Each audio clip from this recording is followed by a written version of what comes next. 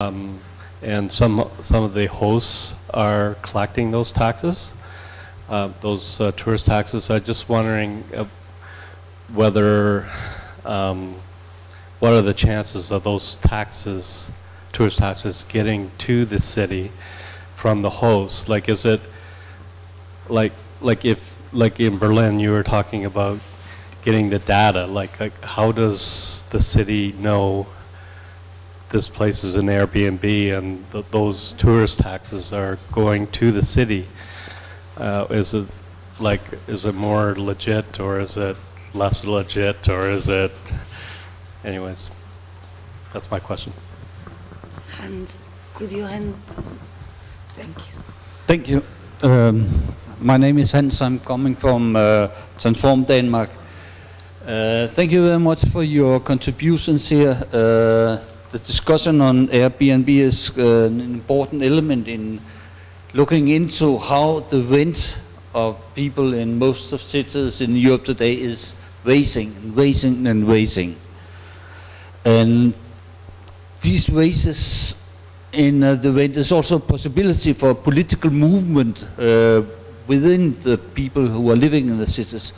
And in that sense, it's extremely important for us as European left and as Transform. I think it could be very good to formalize more the exchange of the information on the work which is being done on Airbnb in different places, because it's difficult to go behind to see what's happening. I would also say another thing. From my point of view, looking into Denmark, I think there are two issues related to this more urgent at this moment. The one is that you can find in most European cities the vulture funds entering and buying and buying and buying like Blackstone. And I think it's rather important for an organization like Transform to see how can we connect work on these issues in a number of different places. And the other issue in Denmark is social housing, and the confrontational attack on social housing complemented with an offensive against the immigrants. We have a recent law in Denmark called the ghetto law, which means that you have to tear down a number of social housings in different places which are being defined as ghettos. So in general, I would like to see more intents to gather works on these different issues related to the cities at this moment. Thank you. Somebody else?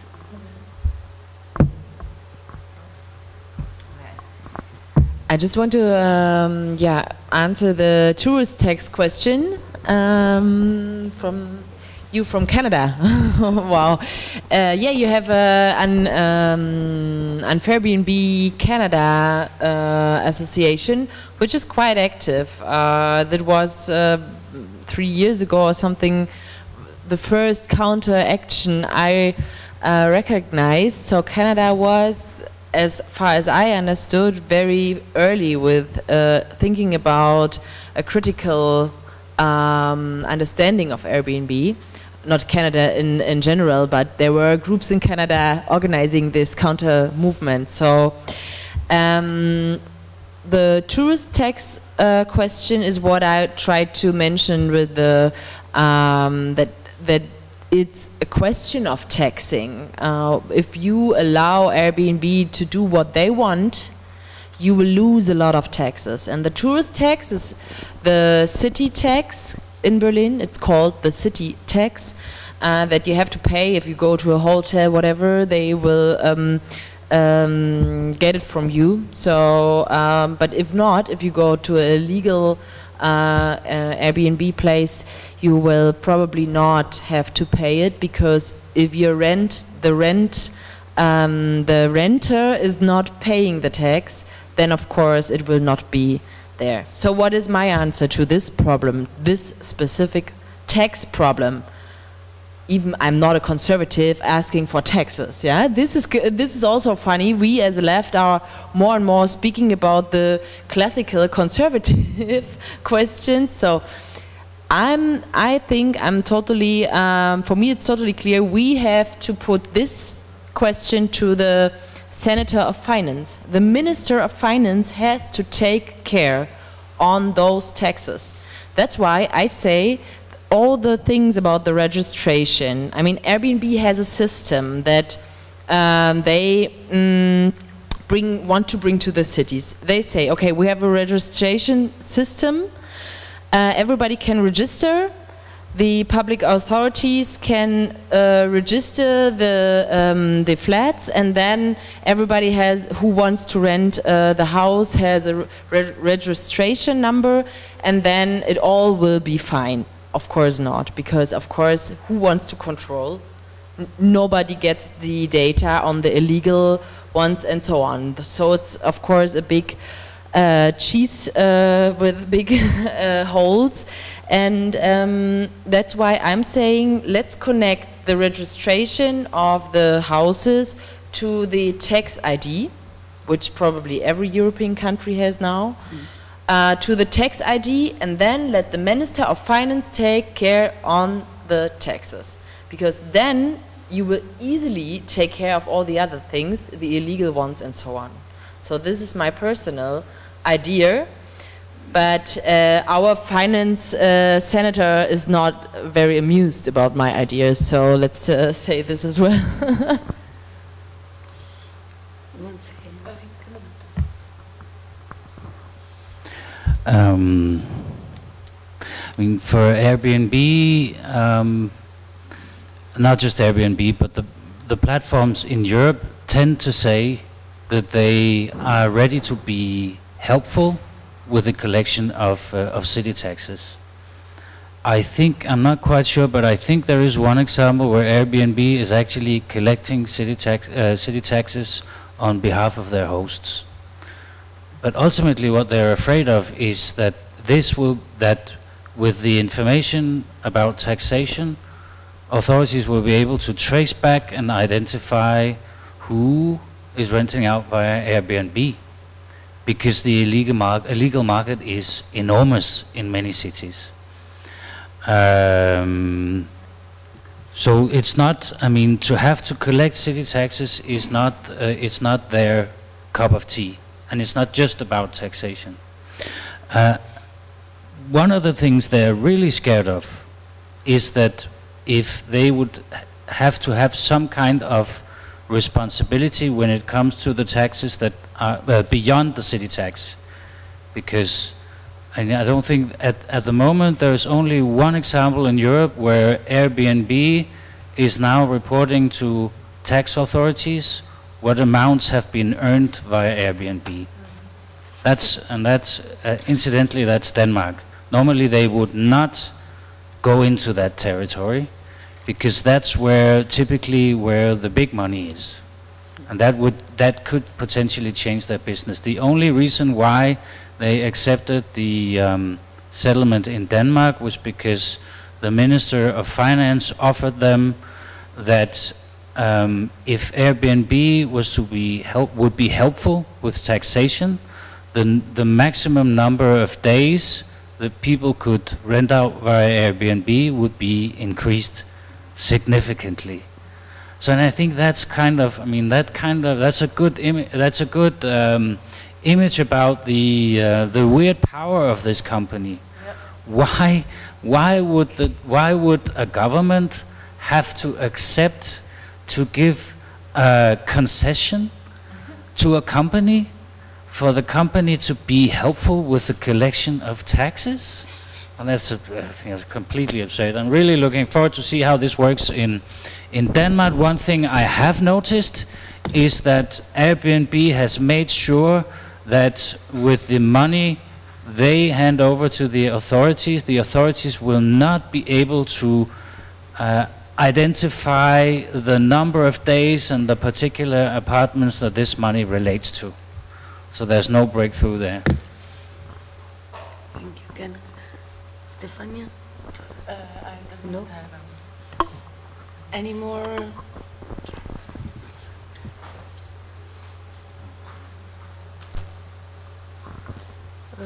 I'm from Denmark as well.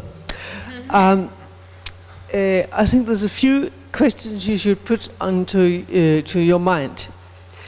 First of all, there is a history that tourism is a kind of growth, that it's a big business.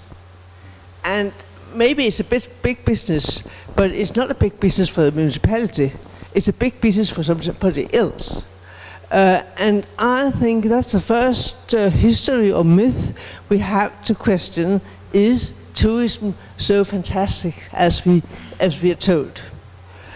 And I mean, maybe tourism may grow, but I think the growth is for mostly in the CO2 and in the garbage, and that's things that the municipality and society has to take care of, not those who make the money. The next thing is that Airbnb has really changed from being a couch surfing thing like couch surfing with a bit of money.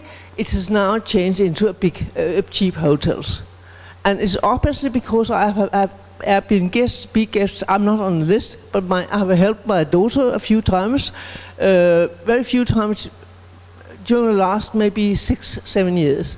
And the first guests were really guests. I mean, they were living in a home with me. They were polite and nice and took the things how they were. The last guests, where is the key for the room? Where is a hairdryer? I mean, they were behaving like they were in a hotel. And I haven't done it for 2 years now because I was so tired of. But the first ones were really interested in the city and how we lived. And you could, if you were naive, you could actually look at it like it was, a kind of exchange, a kind of sharing houses and sharing economy. That sounds very good. But that is completely finished. That was years ago. But that was the way Airbnb sold the business. You share things with your neighbors and your friends and the whole world, blah, blah, blah, blah. And everybody said, yeah, what a nice idea. But that has completely changed. And I think we should not be naive and think or buy that history either. The other thing is that a lot of hostels, if you go in på hostelworld.com, if you go in på hostelworld, if you go in på booking.com, there's a lot of Airbnbs or flats which actually should have normal inhabitants of the city now is cancelled and used for business. And a lot of the hostels are now all over Europe are placed in houses where there formerly lived ordinary people. So the tourists are coming to see ordinary people, but they are pushed out all the ordinary people, so there's nothing to see. There's no shops, there's no nothing anymore in the centers of the city. So they are, in a way, spoiling the business they came with, or the life they wanted to come and see.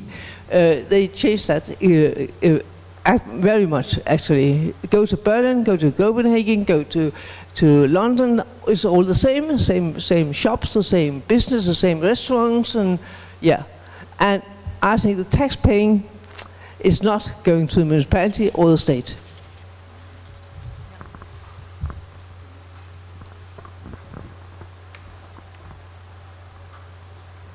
Anyone?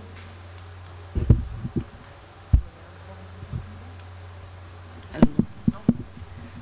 Do you want to?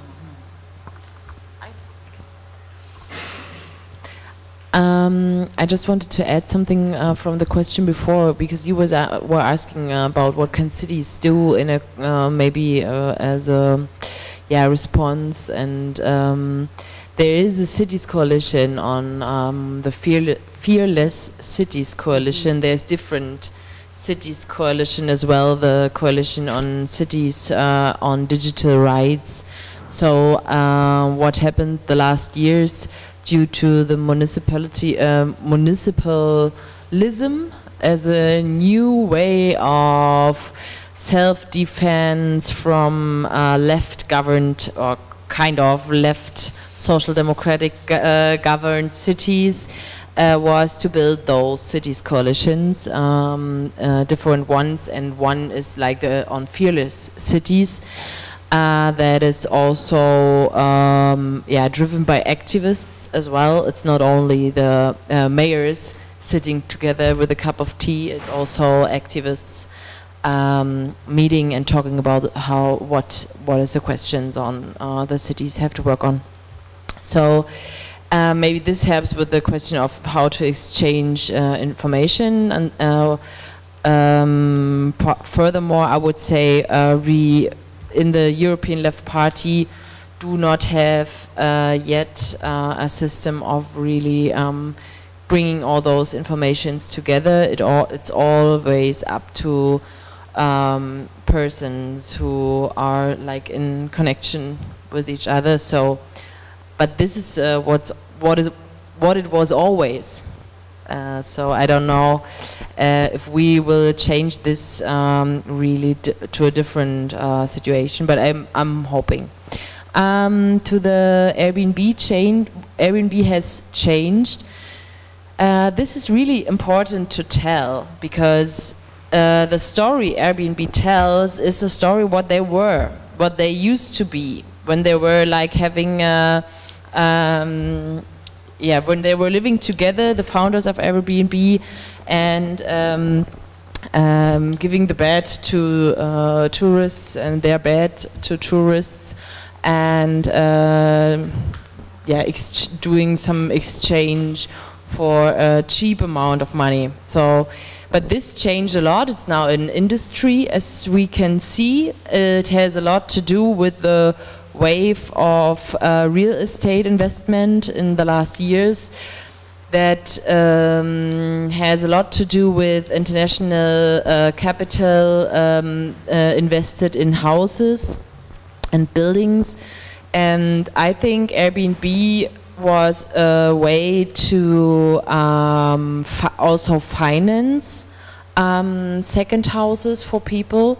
That's why in Berlin we decided to also forbid to rent your second house, because there are people who has different houses. You can have like a second house, what you have to tax with a second housing tax, but furthermore you can do whatever you want generally. So now we said, okay, also for second houses, second flats, it is not allowed to do whatever you want. You can only rent your second house for 90 days a year. Generally, I would say there should be the same rules for second houses, because people who has a second house should need it for something. If not, they should not have it. You cannot just have a house because you have the money. That's what I think. But let's say this was not to be agreed on in our coalition. And I think the complete houses is a really important indicator. I mean, if you look also what Tatiana told about Porto and Lisbon, you have to have a look at the houses that are rented completely, not only the one room that is rented on Airbnb. The amount of houses that are rented at all, so the whole house or the whole flat that is rented is a good indicator for not for being a problem in this debate, because of course the whole houses are needed for families who has no homes. So maybe this to add, and thank you. So I, as moderator, would like to ask two things, one for Kenneth and one for Stefania, and Katalin has already talked so much, I will spare her from. So for Kenneth, I would, well, and for everybody else, of course, but my question would be, is there any reasonable possibility that Europe, at the European level, some sort of campaign aiming at that Airbnb stops being considered as a service provider and being considered as what it is indeed, a real estate agent. Is there a possibility to launch such a campaign? And well, to be successful, it will have to be launched before. And this meaning, if this could happen, maybe it would be a step forward not only regarding Airbnb, but possibly opening a door to launch similar campaigns regarding, for instance, Uber, to be considered as a transport system, acting on the transport sector, and so on and so forth. Could it be a strategy to not regulate platform? I don't like regulation, so narrowing down platform capitalism to what it is. It's a business made in economic areas, and they should be accounted for the economic areas they are operating, and not just pretending to be something that exists online. This would be one question for Kenneth. The other one would be for, it's kind of provocation, but so Airbnb is not yet available. Hopefully it will, and it will work very nicely. But is inside the team that is building this alternative platform, is there also a concern to which extent this can be, in a medium, longer future, overtaken, not necessarily in the sense as Airbnb started as really sharing a room and now it's but is this a concern, and which kind of threats could they envision and try anticipate, so to speak, and try to protect the spirit of the thing?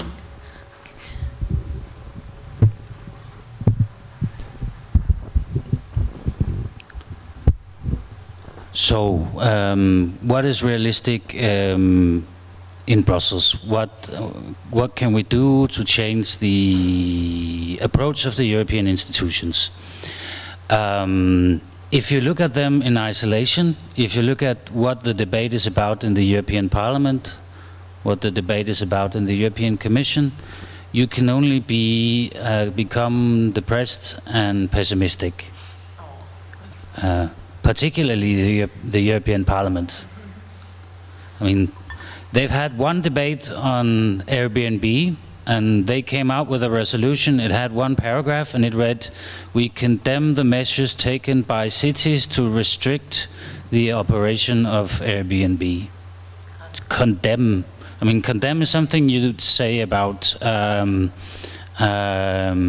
gay cure therapy or poison attacks with chemical weapons and things like that. They used it against cities that were regulating Airbnb. So from that perspective, we should all go home and die and be depressed. But I mean, this is something that really touches the nerves of people's lives, and that is what we see reflected in the measures taken by city after city, and it has an impact. It has an impact when cities like Berlin, Barcelona, Paris, Amsterdam, and others address the European institutions and say, "You're on the wrong track. You need to take another turn." Looking at the situation legally at the moment and politically in the EU institutions, it looks like it will be really an uphill battle. But there is a movement at the moment that I think will have an impact in Brussels as well, because even Brussels cannot ignore that the housing market is being affected in a very, very negative manner by Airbnb. So that, I hope that's, does that answer your question? Because, I mean, at the moment, those who make the decisions in the European Union are not on our side at all. But they are coming under more pressure, and I can even feel it when I was